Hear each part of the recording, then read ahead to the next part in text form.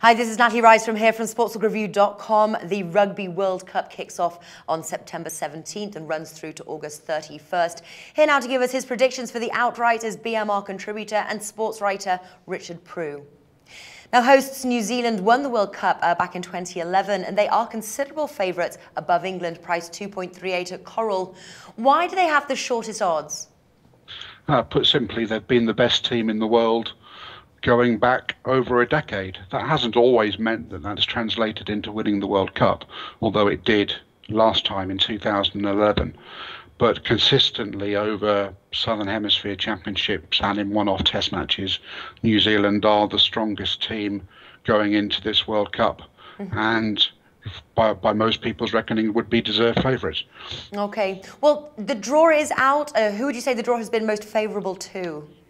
Well, it's a competition where the draw is made in advance. You can see each team's path through to the final, depending on whether they win or finish second in their group. And the key thing is here that the two favourites are New Zealand and South Africa.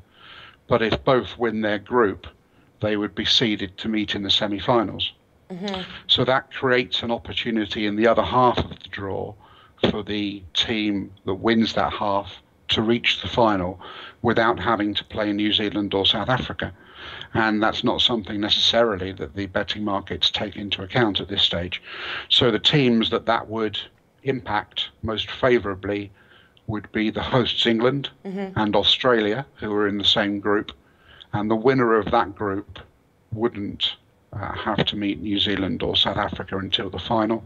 And potentially the winner of the Ireland-France group as well. The same would apply to them. And theoretically, you can have the winners of France, Ireland, and the winners of England and Australia meeting in the semi-final, and one of them reaching the final. So the most favourable part of the draw is any part of the draw that doesn't feature New Zealand, quite simply. Now, France and Australia, who finished second and third in the last World Cup, how far of a run do you predict for both of those teams? Well, France is a difficult team because they're so inconsistent. They've got a lot of talent and a lot of flair, but they don't usually perform up to those standards. They certainly haven't in any of the Six Nations competitions since the last World Cup. They are in a group with Ireland, and I think most people would expect them to finish runners-up in that group to Ireland, who are the reigning Six Nations champions in the Northern Hemisphere. If France do finish runner-up in that group, they run into New Zealand in the quarterfinals. And it would be a big ask, I think, for many people to suggest that they'll win that match. So the prediction for France would be at the moment the quarterfinals at the furthest. For Australia, that is an interesting question. They are in a group with England and Wales, and that is the toughest group to predict because those three teams are so evenly matched. If Australia win that group, and that's quite possible, then I think they could go as far as the final, and then who knows, in a one-off match anything can happen. But certainly Australia semi-final or final is a possibility if they win their group over England and Wales. Well, this year England are hosts. How important is that to their chances of winning? Well, it's important to host any of these major competitions. They obviously are in a home base, they have their support, they have less travel, and they're familiar with the conditions. England are certainly one of the 4 or 5 teams that can win this competition. They are third favourites to do so.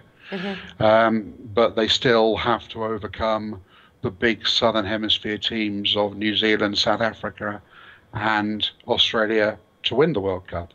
Now, England have the strongest team that they've had for a few years, but they're not the reigning Six Nations champions, and they have plenty to prove.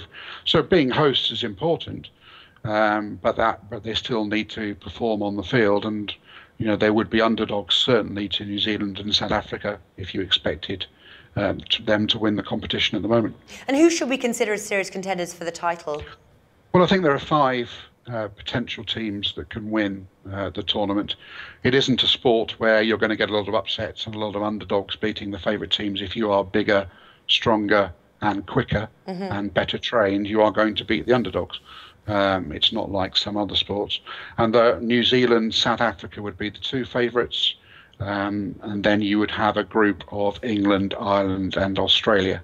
And I think if the winner came from outside those 5 teams, then the bookmakers are going to have a very profitable World Cup indeed. All right. So go on. Do you have an early tip for us right now?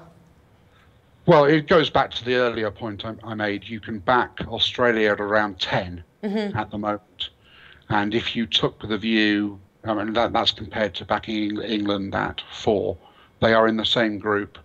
And to me, it's roughly 50-50 which of those 2 teams wins on a given day and wins the group. Whoever wins that group can get to the final without meeting New Zealand and South Africa.